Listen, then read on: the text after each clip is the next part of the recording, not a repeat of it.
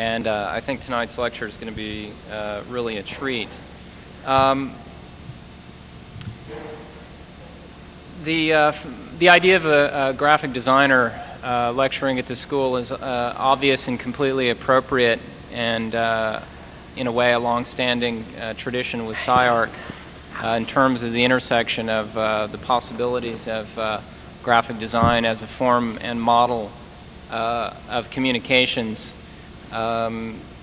is at the very least something that's peripherally interesting to everyone, I believe, at this school, if not much, much more centrally now.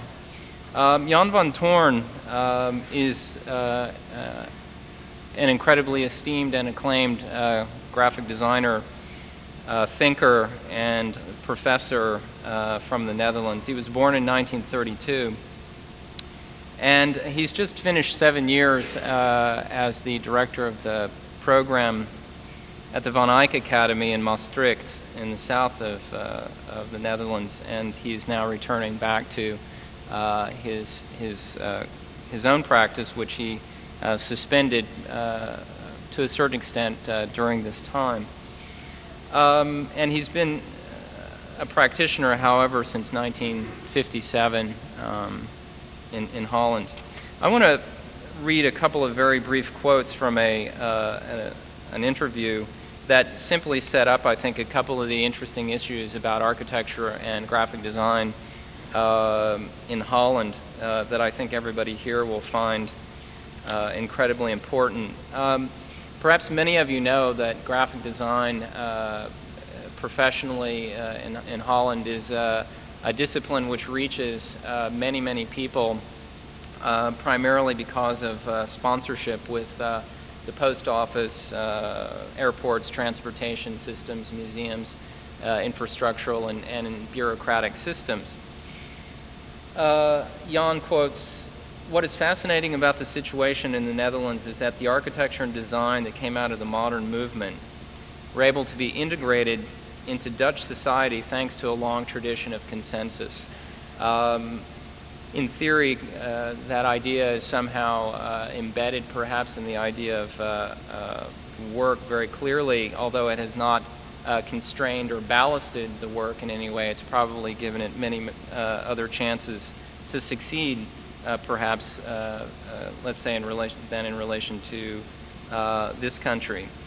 The intellectual tradition of consensus enabled artists as well as designers to work together with intellectuals, who in turn acted as mediators with the government and the enlightened business world. So there was, and has been and continues to be, a relationship between the government and business world with a tremendous acceptance of the vitality and knowledge of graphic designers, both at the level of how it will explain the operations of the city or perhaps give an image to a company. He goes further on to talk about a binary which we as architects often intersect with, and that is the engineer versus the artist. After World War II, there are in principle two attitudes to be distinguished. On the one hand, there was the designer who adopted a rational attitude, opting for an objective transfer of values. This was the engineer. On the other hand, there was the artist who appealed to his or her own subjectivity and saw personal expression as the most important way to communicate. Both sides were driven together, however, because separately they could not respond to the social developments of the 1960s. This brought about mediatization, commercialization, and diversification of markets, and so the engineer and the artist somehow joined together. And this idea of mediation is an incredibly powerful term, which I think describes his work very strongly, which he'll go into tonight, as well as the theories which support us. Please welcome Jan van Toorn.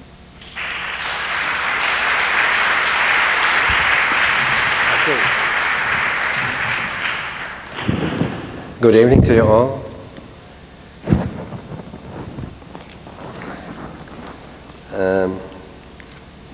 This will be a rather theoretical talk. And tomorrow at CalArts I'll deal somewhat more with my practical work. But before I start, I would like to to thank the committee of SCI-Arc students, Neil Denari and Margie Reeve, for inviting me to come here in the framework of the Spring 98 lectures. It's really a challenge and a pleasure to contribute to the discussion in your institute. And it's long ago that my wife and I were at the West Coast, and now I may say more or less for the first time in my Davis city of Quartz. And I must say we really enjoy the open and stimulating climate of your place that we experienced already on Monday. Neil Denari and Margie Reeve asked me to say something about my views as a graphic designer, a communication designer, and to do that against the background of the Dutch context, which has a very different cultural pattern from that of the States. And Neil was already giving an indication of that. I hope that it helps you to understand not only my position, but also that it will serve as an introduction to make it easier to situate the work and the mentality of the Dutch architects that come before and after me, this Dutch invasion of this month. This means that what I said already, I will not go around showing you my own work today. There will be some slides of my own work included. I'll save talking about my own work for Cal Arts tomorrow. The Netherlands have a cultural pattern with a long tradition of consensus. This boils down to the fact that for centuries, we in the Netherlands have been living in a form of social organization that, with varying degrees of success, has tried to achieve a balance between the many private interests and the general interests, the particular and, in somewhat other context, the universal. You can't hear me? Is this better now? Okay.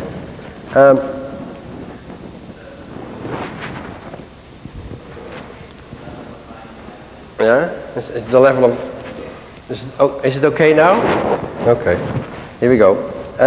So what I said, that we tried to achieve a balance between many private interests and the general interest, between the private and the public. The government, in other words, the government bodies at national, provincial and local authority level, and other public instances play an essential role in this. And could I have the first slide, please? As a result of the geographical situation, the most fundamental task of the Dutch government is to defend the country against the threat of flooding. The organization of that constant struggle against the waves of the North Sea and of several large major European rivers, whose estuaries lie in the Dutch Delta, is thus a good example, I thought, to illustrate the character of that culture or policy of consensus. At the left, you see a kind of schematic picture of how dangerous it is to live in Holland. What you see over there is that the dark part of Holland, at the right side of this enormous wave, is that part that lies under the sea level. And since Roman times, and in a more definitive form, since the early Middle Ages, the Netherlands has public bodies that are responsible for the defense of the coast and riverbanks and for water management. And until the 19th century, this management was largely local. It was carried out in cooperation with the local population. And you should not take an oversimplistic view of this. Large regions of the Netherlands lie below main sea level, and parts of these sink about 20 centimeters a century. So, enormous areas of land and water have been brought under control in the course of the centuries by the construction of dikes, of dams, canals, locks, water mills, pump stations, etc. An incredible number of lakes have been converted into fertile polders and systematically cultivated for agriculture, industry, housing, etc., just like much of the land that has been reclaimed from the sea. What you see at the right is the introduction to a permanent exhibition I designed for the Dutch Delta Works. And the Delta Works are there. You see all these islands here.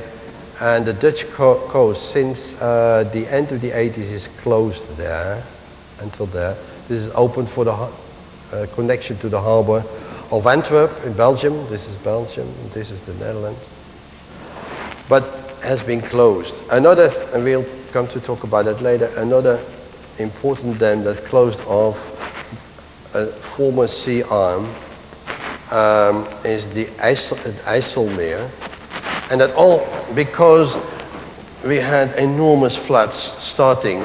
The most known in Holland are in this, started in 2014 until 1943.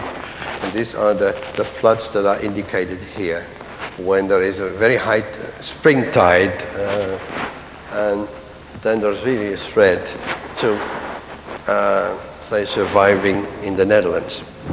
Okay, next slide, please.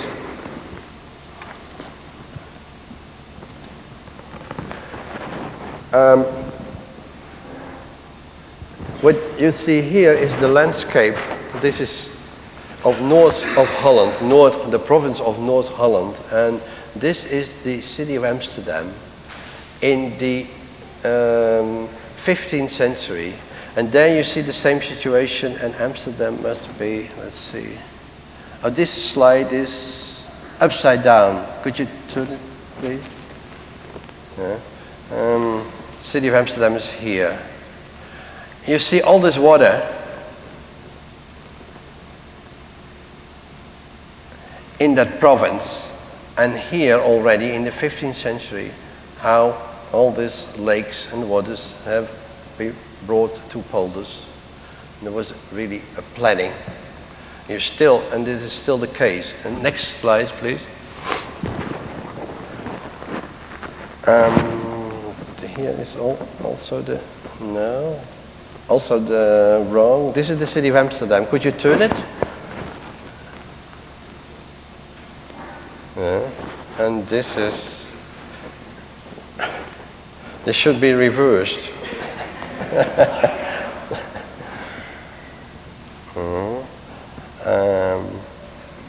In both cases, Amsterdam should be in the right corner. You see it over there.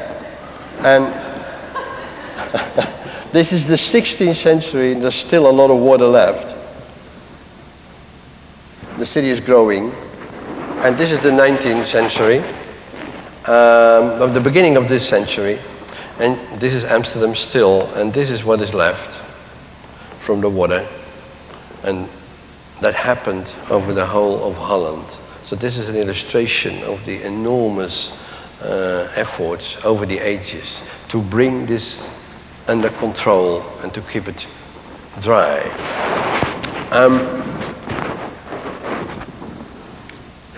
And the next two, please.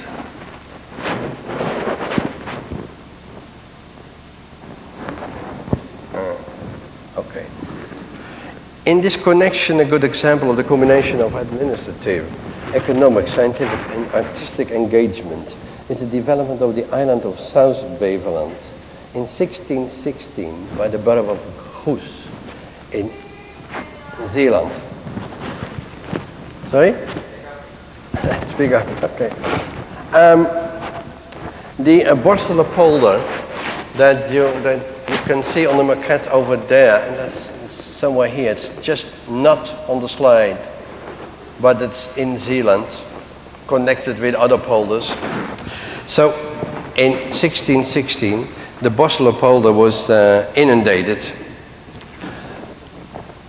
and in 1530, during the St. Felix flood. And it was only in 1616 that the municipality of Goes, as a new authority, obtained the right to build embankments on the remaining flat and marshes. And in according with Renaissance thinking, rectangular lots were laid out in the polder with a square planned village of Borselen in the center. And this is how Borselen looks today. And there you can see, I'm sorry that I don't have a slide of the Borselen polder, but you can compare that with the layout of the older polders in the neighborhood.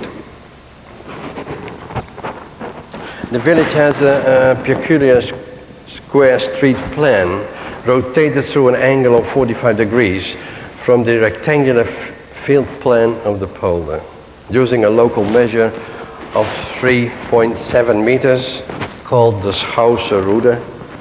And the village square was 89 by 140 meters, a ratio in accordance with the golden section on which the division of the polder is based too. And I thought it was a good example to make clear how the city governments, local governments, but also investors in the cities were cooperating with engineers, intellectuals, artists for reclaiming this land from the sea in the way, say, culture, commerce, administration cooperated together, had to. Next two, please. The two largest projects in this century are what I told you already, are the IJsselmeerpolders in the north of Holland and the Delta Plan. And this is, what you see at the right, is a model we designed as a group of designers for this museum I showed you earlier a slide of. A model of this Delta Plan. And it's situated in a building of Wim Quist, the service building of the largest dam in the whole plan that you see here. This is this is an open dam to let sea go in and out, and only closes when it's really necessary because of the high floods. And that is especially because we want to keep the environment as it is. And it's rather successful. After long discussions in Holland, they started to block off all the sea arms by permanent dams. And then, because of the enormous richness of nature in this sea arm, there was an open dam. And it's the first time that we have an open dam in the long history of blocking, say, the country of the sea. And what you see there is through the windows of the building. So watching the model here, you see the dam over there. So it's in the same direction as the reals. What I said, the two largest projects of this century were the Delta Plan and the IJsselmeerpolders. They were both carried out under the ultimate responsibility of the Minister of Public Works.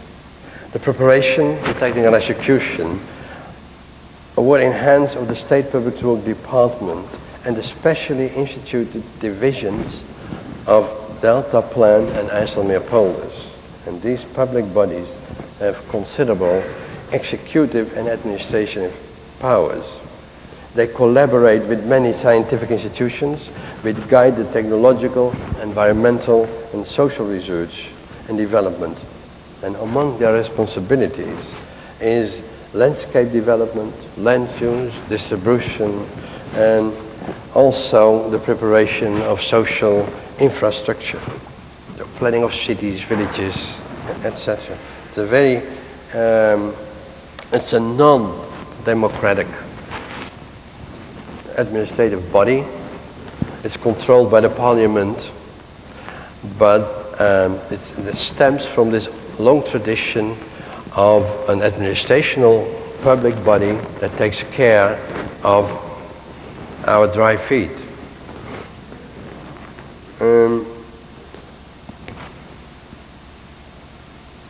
perhaps interesting for you to see is that when the yellow parts are the existing dunes on sandbanks in the North Sea. These are important cities. But these are all built dikes, and only at low tide, in earlier times, around 1000, there were dry places. But over the ages, so the people over there succeeded to take all this land from the sea and to keep it dry. We got the next two, please.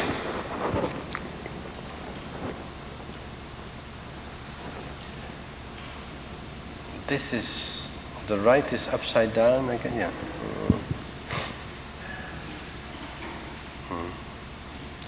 This gives you an impression of the model.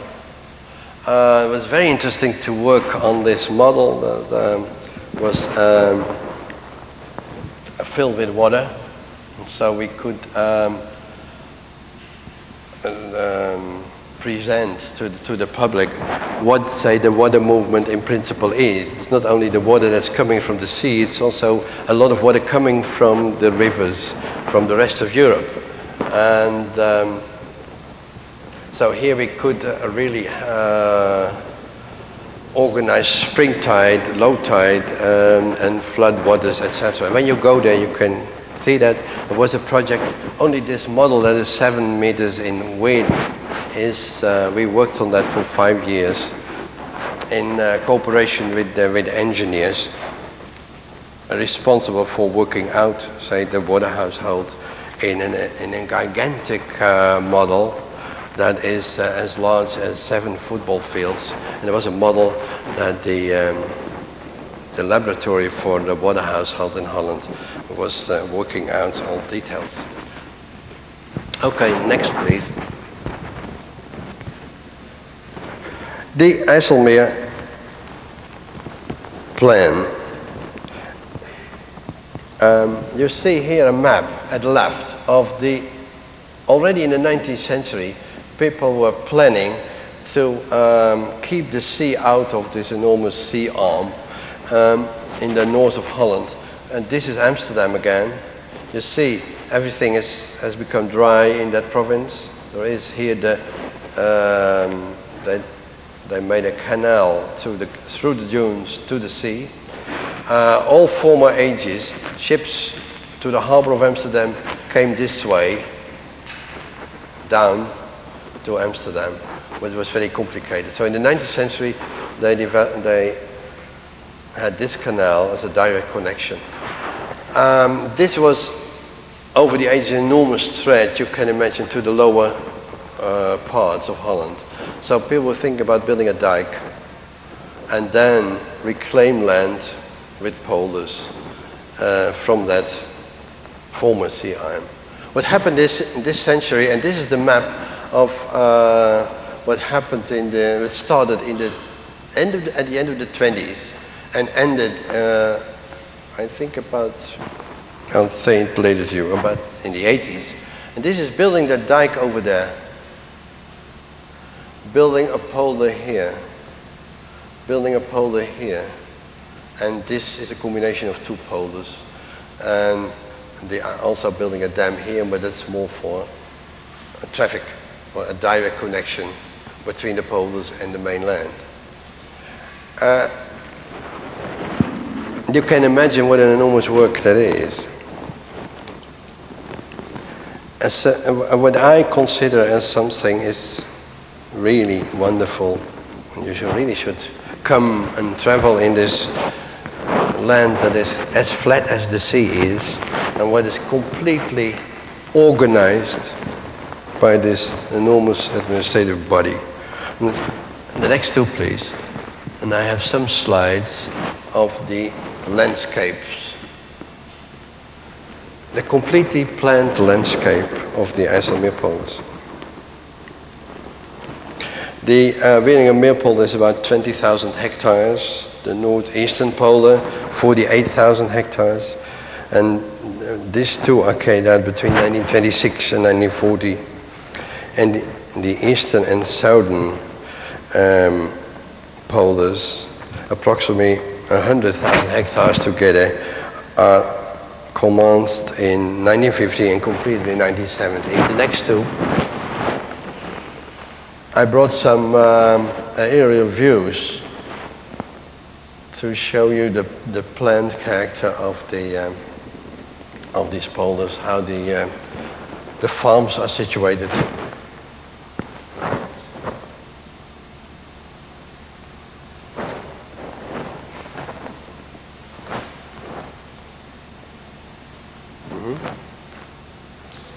When it works, yeah, that's right. There is an arrow on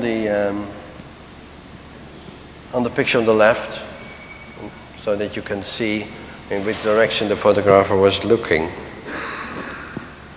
And the next two.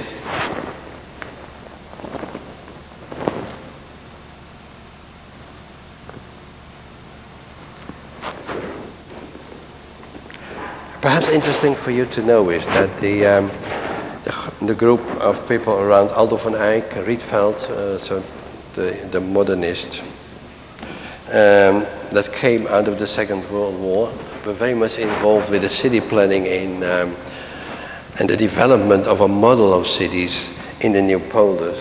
And there is one city, the city of Nagelen, that is very well documented and is a very fine example of sorry. I'll not do it again.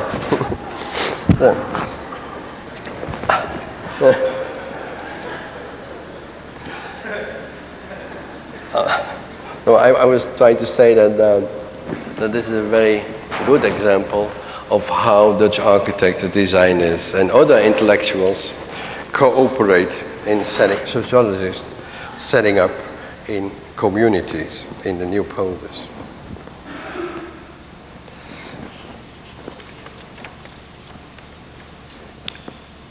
In the time available to me, I can unfortunately only refer to a few classics of the Dutch tradition of consensus. They are intended as illustrations of a cultural climate in which everyone strives to achieve a pragmatic agreement. Like I said, balancing private and public interest. In almost every case, a widely supported solution is found in the political and administrative terms. For instance, we have a system of education that is the result of a gentleman's agreement between the denominational parties and the socialists at the beginning of this century, which brought universal suffrage for men and women in exchange for a system in which every religion has the right to its own schools. In principle, we believe that the state has only a limited role to play in the organization of daily life, though it has an important role in the system of checks and balances with respect to lower levels of authority, social organization, or groups and private institutions. And this culture is based on a firm belief in the strength of social organization on the one hand, and with the government on the other as a safeguard for public interest and democracy. This enlightened view of the task of the government is connected with a Protestant tradition that deploys scientific insights and methods to deal with every possible social issue. You can thus also state that the social quality of Dutch society owes a great deal to the interaction between intellectual pragmatism and the enlightened private interest of professional groups, trade, industry, and authorities. And the systematic involvement of intellectuals entailed by pragmatic modernity has led to a long tradition of disciplinary care, a form of care by which the ideas resulting from intellectual work are brought into action in cooperation with the organized interests of the state, business, and others, but at the same time serve the public interest. Apart from the way in which water management has been organized throughout the ages, examples can be found in many different spheres. Some of the best known are the government-organized care for the homeless and the unemployed in Amsterdam at the end of the 16th century. These people had to be educated to learn how to behave like citizens. And another example is the invention of life insurance in the 17th century by an architect, fortification architect and national scientist, Simon Stevin. And the implementation of urban development projects, of course, in the first half of this century in Amsterdam, the large-scale social housing programs that Berlage and Van Eestre worked on for such a long time. Please, the next.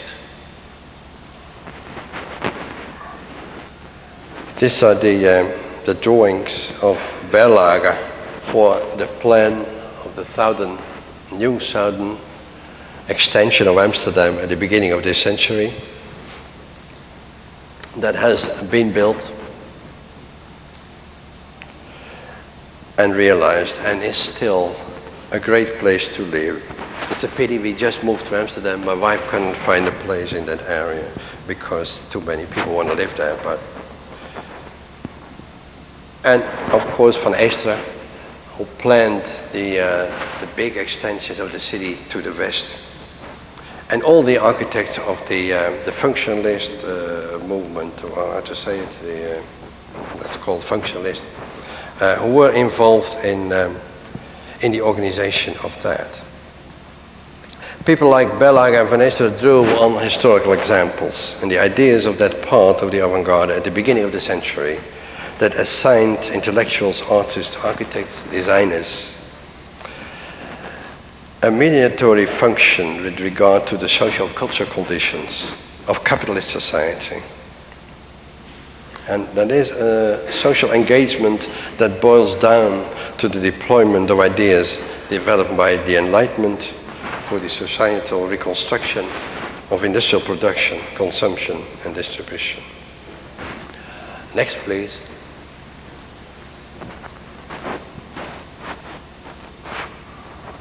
And my last example is the Dutch PDT. This is an annual report that I did in '72. Dutch PDT is a unique example because it formulated an aesthetic policy as early after the First World War, a policy which convincingly placed itself in the service of public interest, basing their ideas on morals, cultural socialism, and the perspectives of the Bauhaus and new objectivity. Intellectuals, architects, artists created a policy which attempted to reconcile the more or less radical way of thinking of the avant-garde with the corporate interests of the PDT as a state-controlled company.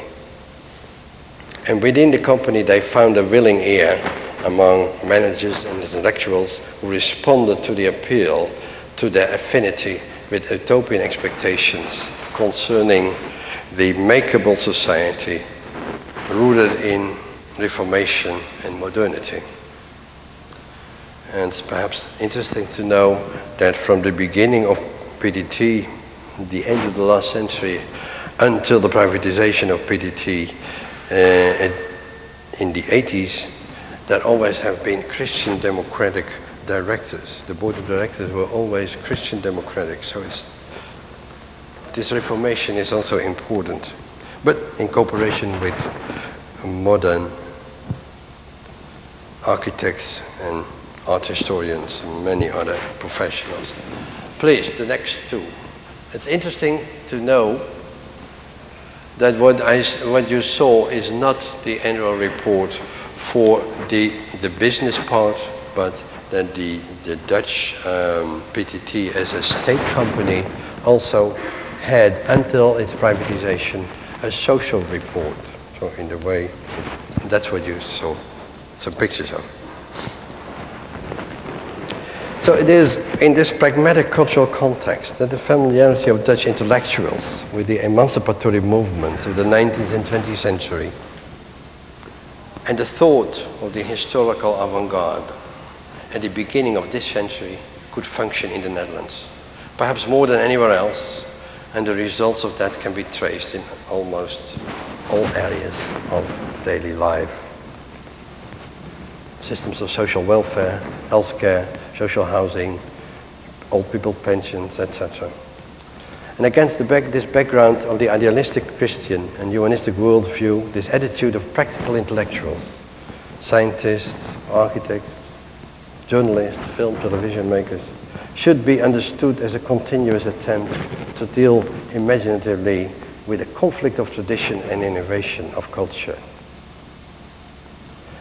After all, their position amid the opposing private interests, and at the same time their dependence on them, calls for strategies for the formulation of mediating concepts which make action for the benefit of the common interest possible. This, however, applied only to a certain extent. It not only includes that the ideas of intellectual mediation determine cultural reality to a significant extent. It also means that the values and norms arising from the production relations are passed on to the population. It introduces a material and a mental pattern on the basis of concepts and practices developed in that cooperation between practical intellectuals and their clients. Therefore, I think it's characteristic for the development during the 20s and the 30s that the private and public interest were thought and represented by intellectuals to be in harmony with each other. The production relations of industrial capitalism and the division of labor, the subdivision into specialisms, were thus tactically accepted by intellectual agents. And as a result, we can see in hindsight, in the end of the 30s, the expression of their social engagement came under pressure and was more and more confined to so-called objective approaches to the organization of production and more to formal aesthetics. As a result of the ongoing process of modernization of the Cold War, after the Second World War, as a result of the ongoing process of the modernization and the Cold War after the Second World War, a further restriction arose in the 50s.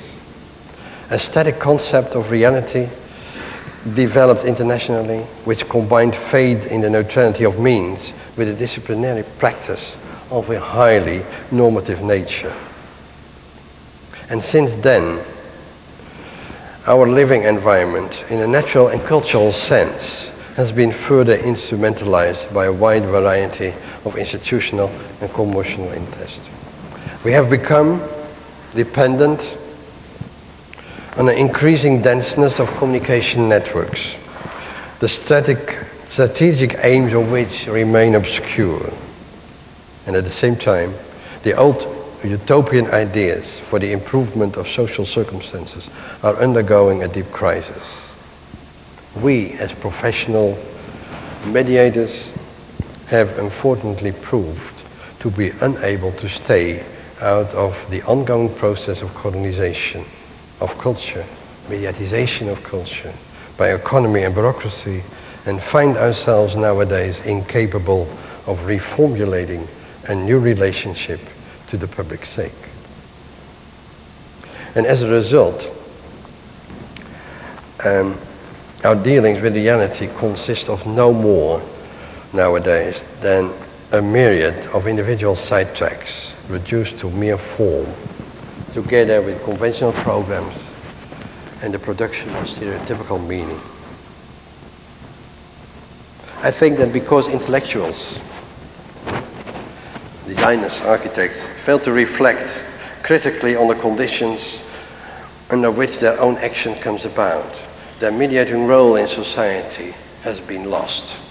Problems of public nature are more and more veiled by a pluriform spectacle of form. And the common interest increasingly is formulated by marketing and the languages of communication has been replaced by the forms of expression of advertising and public relations. Exemplary and inspiring projects have been realized in the Netherlands in this century, leading to the welfare state. But enormous problems have arisen as well. It's not that those problems had not been pointed out before, but in the meantime, we have arrived at a situation in which critical intellectual mediation finds it difficult, also in Holland, to find compatriots for social engagement.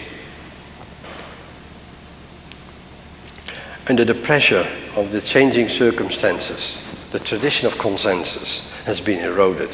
Many intellectuals have abandoned the hope of change and have safely retreated to the autonomy of the professional world.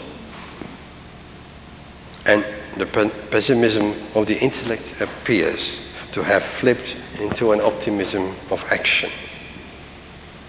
It is the acceptance of the normality of everyday life, finding it more comfortable to forget its ideological and therefore political dimension.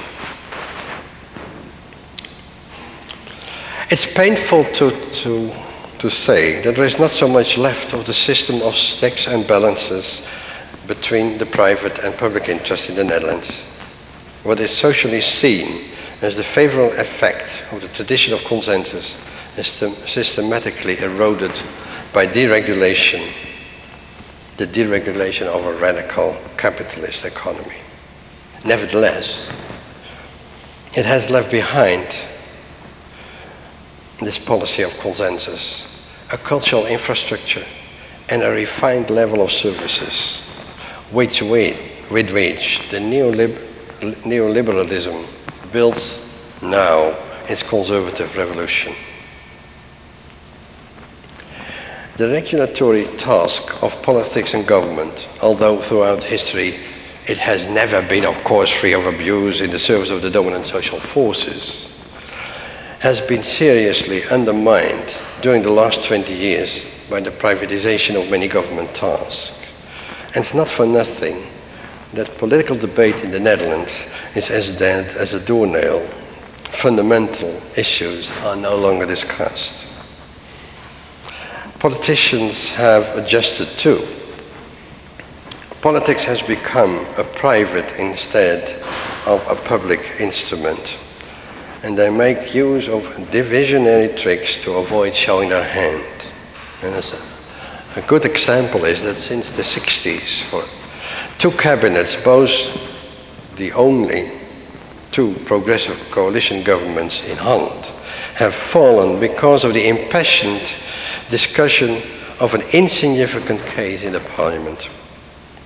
The actual reason was that both governments had emphatically stated their intention of taking measures to put aside a substantial part of the yield from landed property and natural deposits, such as oil, for the common good.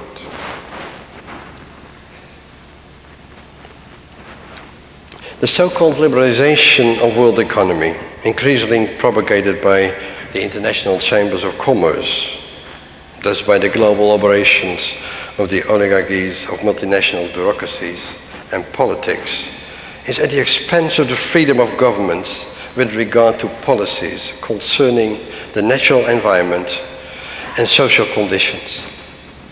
Perhaps even more serious is the fact that in the information economy, the public debate on our joint interest in the media disappears behind the cheery dream world of the market.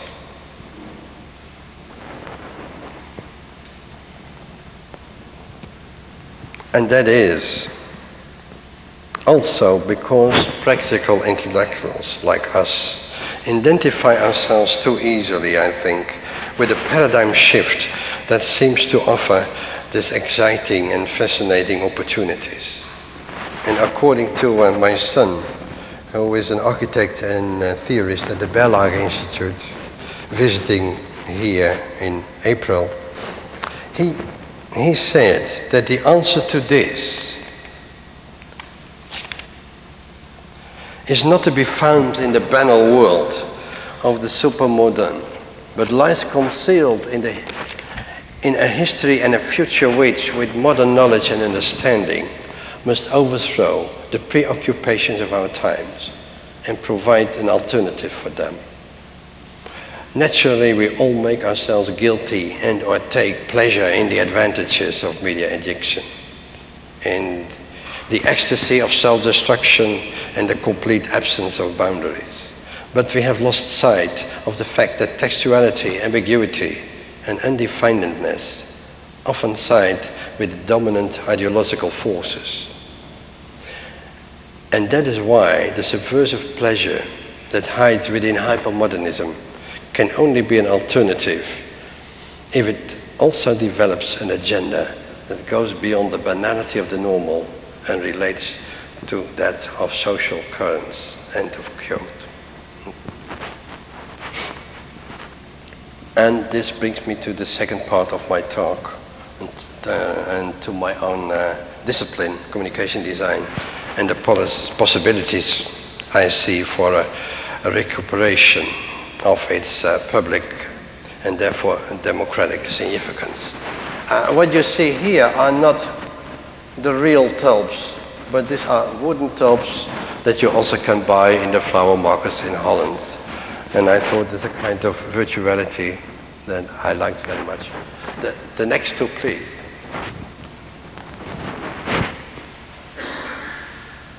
At the left is a statement of Louise Sandhaus of CalArts. And she was a student in the postgraduate program in Maastricht, where I've been for 7 years. And the right is a statement of John Thekra, the director of the Dutch Design Institute.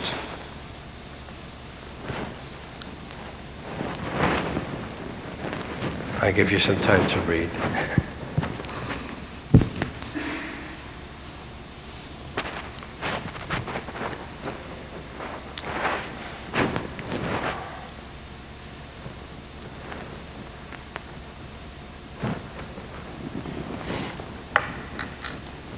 Okay?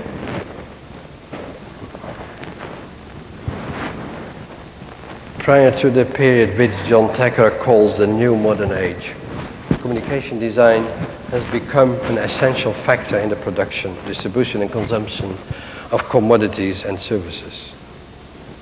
As a result of adapting to the intensification and transnationalization of market and media, it speaks the one-dimensional language of mass communication, a global idiom that it has itself helped to generalize and limit under the influence of the commissioning situation, and in which the constructive social orientation of earlier modernity has been lost. It is thus, in my opinion, questionable whether the present organizational, substantial, and expressive practice of the design discipline is able to respond to the Save Our Souls, which is increasingly raised by the ecological crisis of the natural and cultural environment. The next two, please. Like all other forms of professional mediation, design owes its success to the economic and technical scientific development promoted by industry, services, and government. This is very clearly connected with its share in the planning of production, but even more with the production of images and visual stimuli in the media, which is essential to the retail of products, information, and entertainment. Communication design thereby coordinates an important part of the virtual integration of the consumer in the social regulatory mechanisms of the market, services, and again, politics. Information and knowledge have become commodities in the capitalist media society. Through growing commercialization and consolidation, monopolies in the communication and culture industry have created a global public sphere which does not offer any scope for discussion of the social and cultural consequences of what is called the free flow of information. A notion that stems from the United States, I thought, already in the 20s. So they don't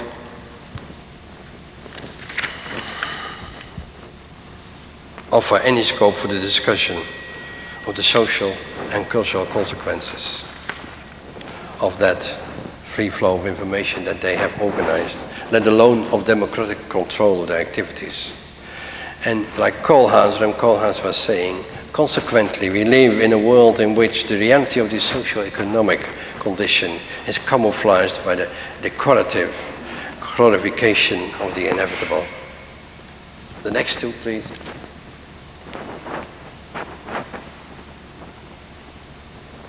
Life in the information society is an unending present of institutionalized pluriformity.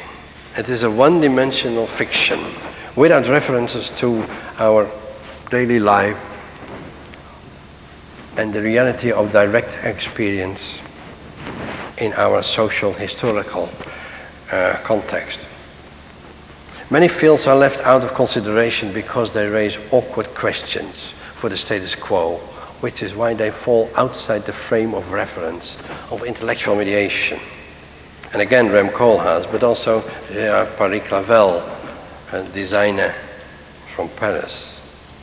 Both have noted that this leads to an amorphous periphery, to a decline in areas which no longer receive any attention because they have passed out of the field of vision. And also, I must say, communication design, too, is pretty short-sighted in this respect. The next. The pragmatic routine of designers lends in the practice of the information economy to a legitimation of the existing social system, which they now regard mostly as a natural condition of their work. The result is that the ideas of many designers about the communicative meaning of the discipline reduces the scope of their activities to an institutional legibility of the world. And that is a form of self-censorship in which the limitation to organizational, technological, and aesthetic aspects yields a use of language which turns the media into this spectacular non-places we are so addicted to. Next.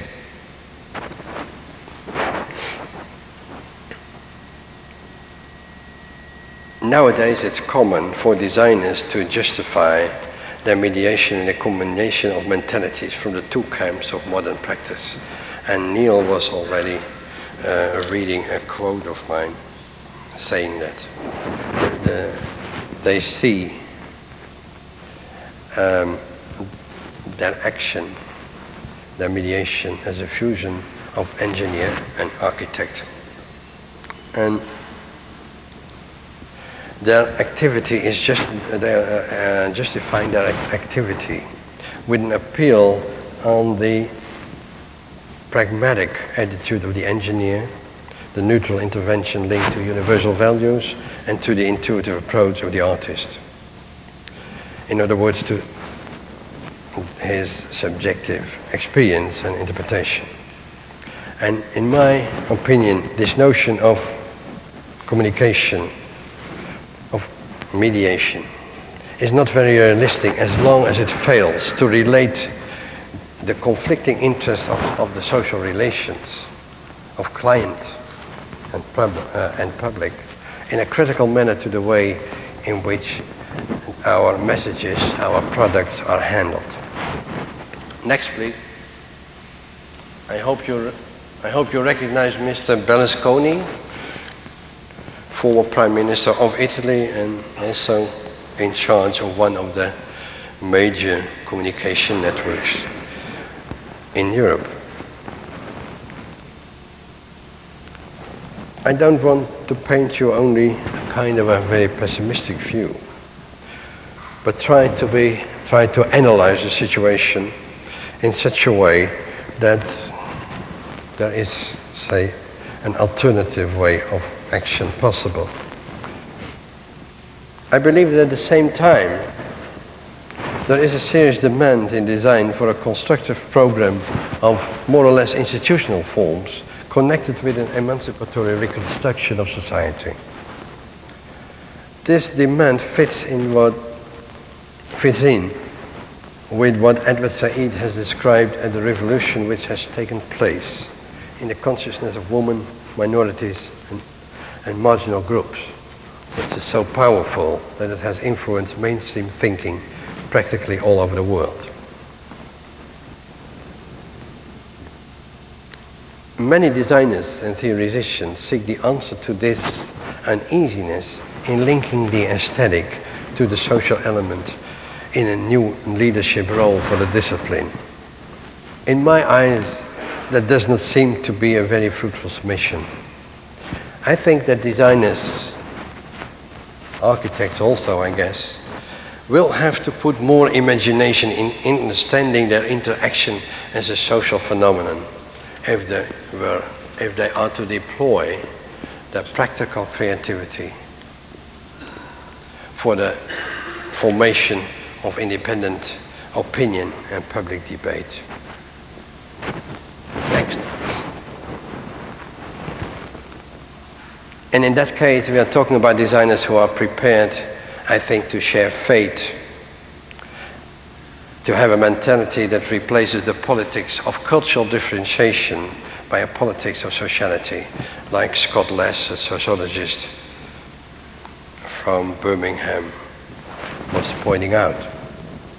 It's only by openly opting for the collective interest, in dialogue with the private interest, in our case with the private interest of the client, that intellectual agents like designers can contribute to a genuine democratization of the public sphere, revealing that the subjective interpretation of the message is an absolute condition for the transformation of visual language into what Umberto Eco called a stimulus for critical reflection instead of leaving it as an invitation for hypnosis. A practice of design that abolishes the discrepancy between fact and fiction in the transfer of information produces gloss and glamour. If the recipients are to become masters of their own experience again, it is necessary for the mediation to surmount the old polarities of modernity in practice, and to escape from the postmodern aesthetic of repetition in every settings. And that is why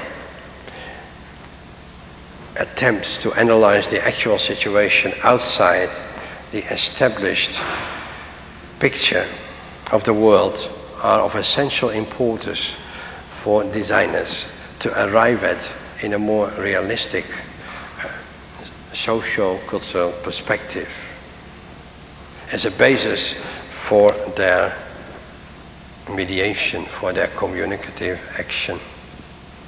Next.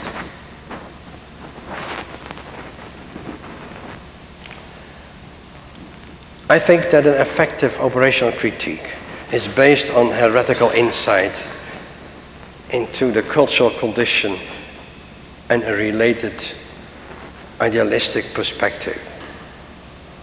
They both should serve as guidelines for a strategy which tries to establish a dialogue with the audience. And I like to call that a multi-dimensional ecology of mind that expresses itself in the approach to the commission. Because it, in concept and form, breaks through the illusion and the control of convention. And in that case, design need no longer to be reduced to a primarily concept of pure aesthetic activity. Rather, it is a method which attempts to make the analytic process coincide with the empirical process based on an inspiring interaction between the pragmatic experience of making and the reflection of thinking. Next.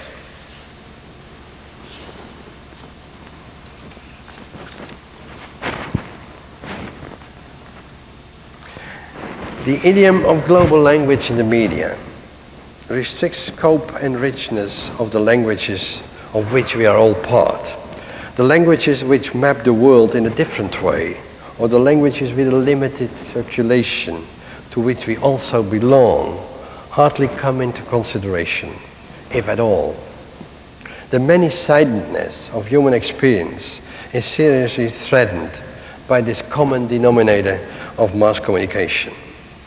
And that is, I think, why designers who are concerned by the corporate takeover of public expression must first allow themselves sufficient room to maneuver for a dissident attitude vis-à-vis the normative determination of mass media culture.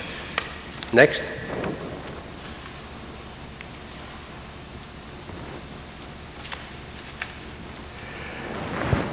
A visual journalism like communication design, which assumes responsibility for the forming of opinion and participation in the public sphere, must also invest in expanding insight and experience of the representational and signifying an expressive function of the visual languages. And in doing so, it should arm itself not only with the social perspective, but also with the means of expression for innovative interpretations and additions to the conventional codes of information. Both are a fundamental condition for a commentary embedded in our products, for a narrative polyphony aimed at the dialogical relationship with the recipients. Next.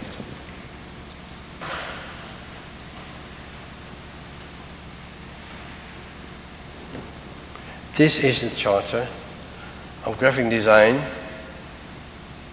published in Italy during a conference where many European and also American designers, well-known persons, tried to articulate how important it is to have a good professional education. So again, I give you some time to read it. And this is a part of the charter that deals with vocational training, so the training of designers in Italy.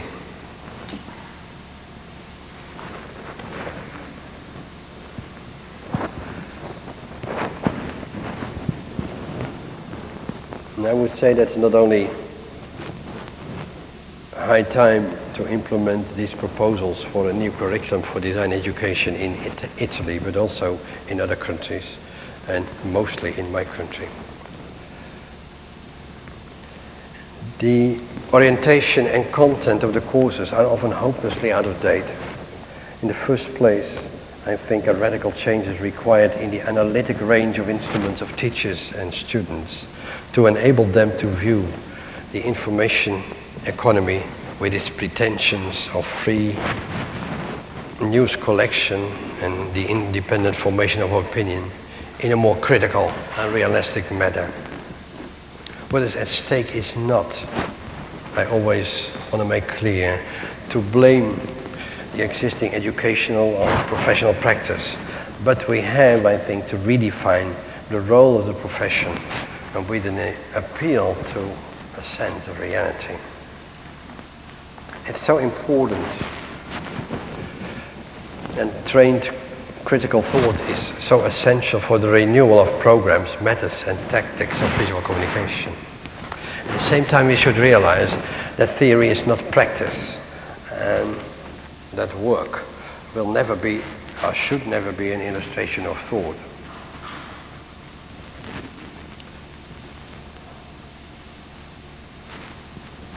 And therefore, it's very important, I think, that a pluriform topography of the world begins in our professions with the acceptance of a complementary sensory use of language. Training courses must therefore complement the rational tradition of communication design with the equally important, effective, non-literary means of expression of the text image, sound, space, movement, and so on. Furthermore, it is at least as important for designers to become familiar again with the strategies of the reflexive tradition because of its disruptive effects on the established myths and conventions. It would enable us an essayistic and stylistic intervention which reveals the message as an argument and opts with that for active interpretation by the recipient. The next, please.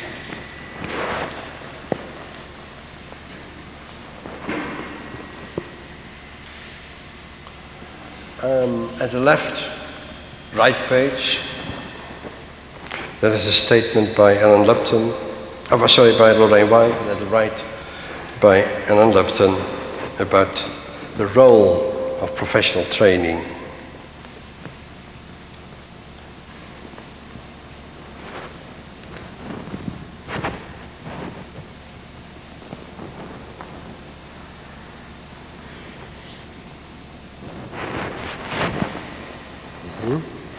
Professional training, which failed to pay attention to social context and cultural signification, soon collapses substance into design.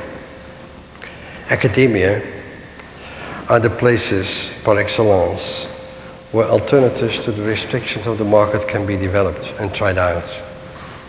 Lorraine Wild and Alan Lupton described here how important this is. And it's precisely at this point in time that the language of critique must be combined with the language of very concrete possibilities in terms of both content and expression.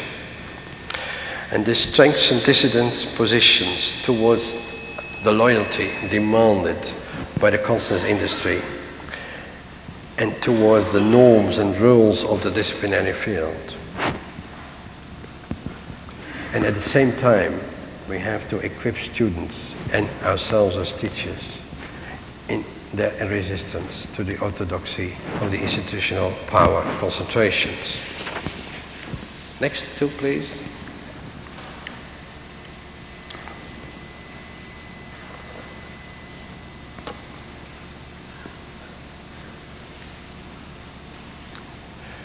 The images I show you before are part of a publication, an announcement of a symposium that I designed, the booklet I designed and organized the symposium. So now you have an idea where they come from and how they are used in the brochure. With the decline of humanist ideals and utopian expectation, we as specialists find ourselves confronted with a fundamental discomfort about the relationship between individual professional action and the collective interest. I therefore think that the debate concerning the social-cultural role of our disciplines should be reopened. Form and function must no longer be defined as separate commercial, aesthetic, linguistic, or utilitarian areas, but was once more related to their real social significance. And in this respect, you may interpret what I just said as a plea for recuperating the practical and theoretical traditions with constructive forms of action and thought. It's a plea which takes the inevitable contradiction between the interest of all participants in the production as its point of departure, including our own intentions and social expectations, and articulates that in concepts and forms which serve the public debate on the improvement of social life. The last two slides, please.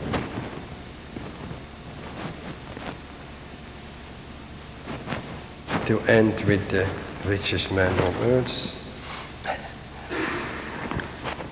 That's why I went to the Jan van Eyck Academy 7 years ago, because there was really as a historical opportunity, again, an opportunity, perhaps one of these rare moments nowadays in Holland, that you can make use of the consensus tradition of consensus policy when you find an understanding person in the administration or a group of persons who understand what the things I was talking about have to deal with.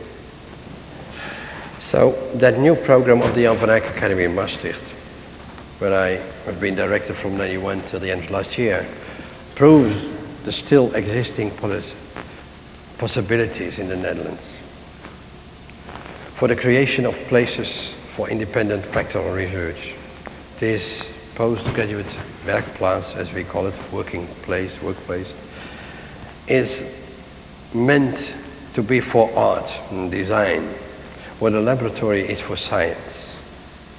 As a center for visual culture, the Academy is not meant to be a school where specific methods are taught, but a research institute where many methods can be and are elaborated and tested against the practice of cultural production, based on the principle that the functions of critique must be maintained. And the Academy is intended as a place for active exchange between professionals and others, whose dealings with cultures are not confined to conventional values, but who want to operationalize critical thought and action in the face of the instrumentalization of visual culture by institutions and media I was talking about. This is how we hope, even in this, say, conservative time, to contribute to the revitalization of the modern John Thackeray was talking about. So argumentative and non-consumptive forms of visual communication. In other words, to the renewal of art, design and theory as truly public practices. Thank you very much.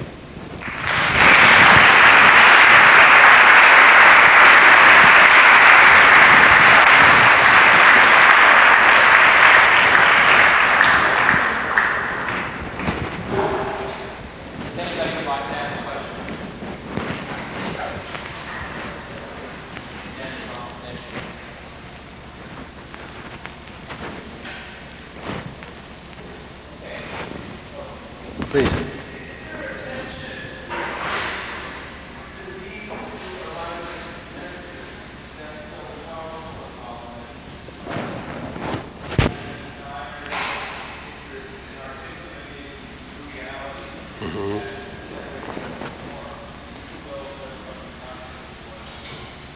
And they are always in conflict with one another, I would say. Say, during my career, being educated after the Second World War, there still consisted a climate, like in the Dutch PDT, but also in the railways, in governments, in museums. There were other intellectuals, and also in business, people who shared, say, a common interest. Perhaps not always different, with different particular interests, and so it's always conflicting.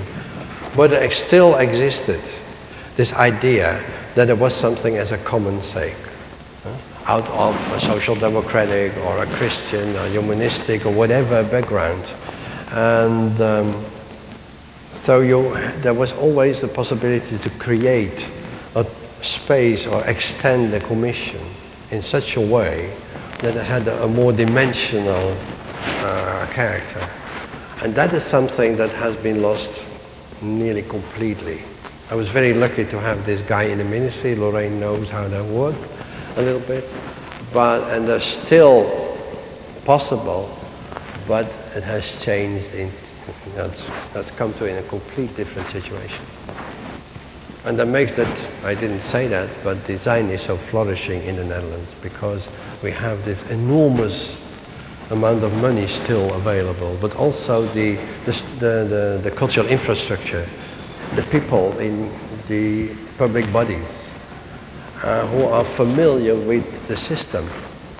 The problem is that they are not familiar with, say, the long tradition and the political aspects that you never talked about, were rather clear in the way you found solutions.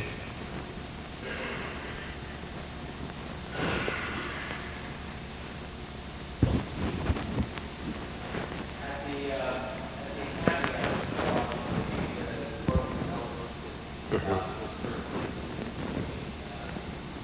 practice and the idea of academy.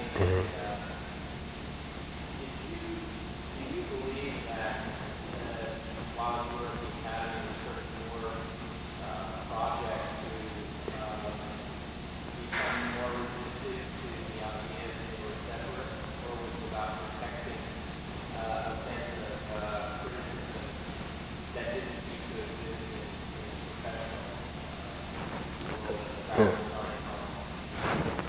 I would say that was the first idea. I did it because I had a need as a practicing professional to really try to open up new spaces in the commissions because of all the privatizations and the whole development into this information economy, this paradigm shift in culture. It was very difficult to articulate critical views and to create officially public spheres where this kind of things and ideas could be discussed. And of course not produced.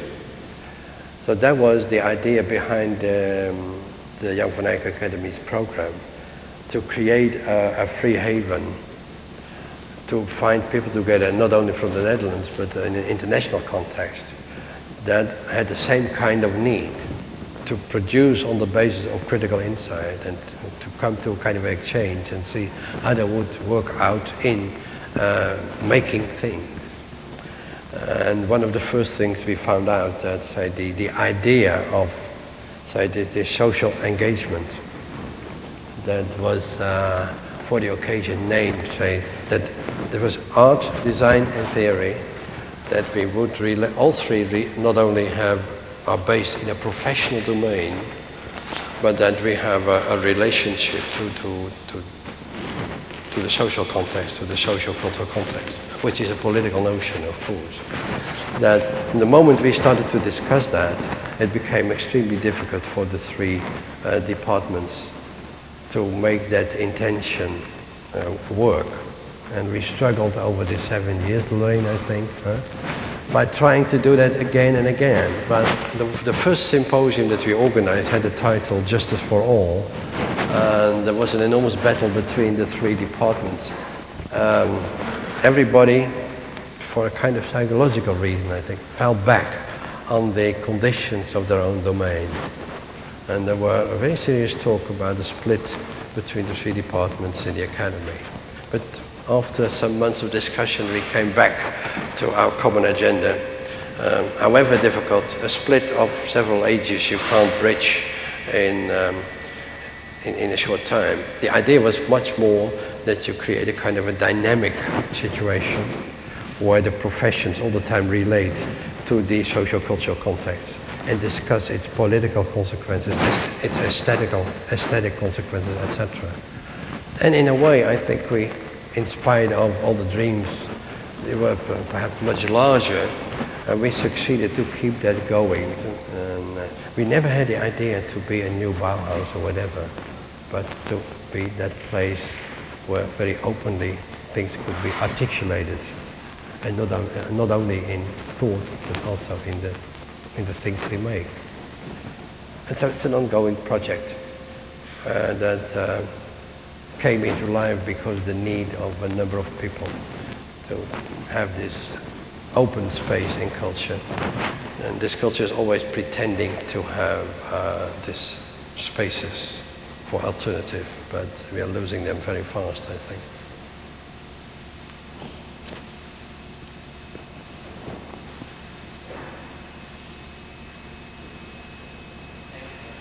Thank you.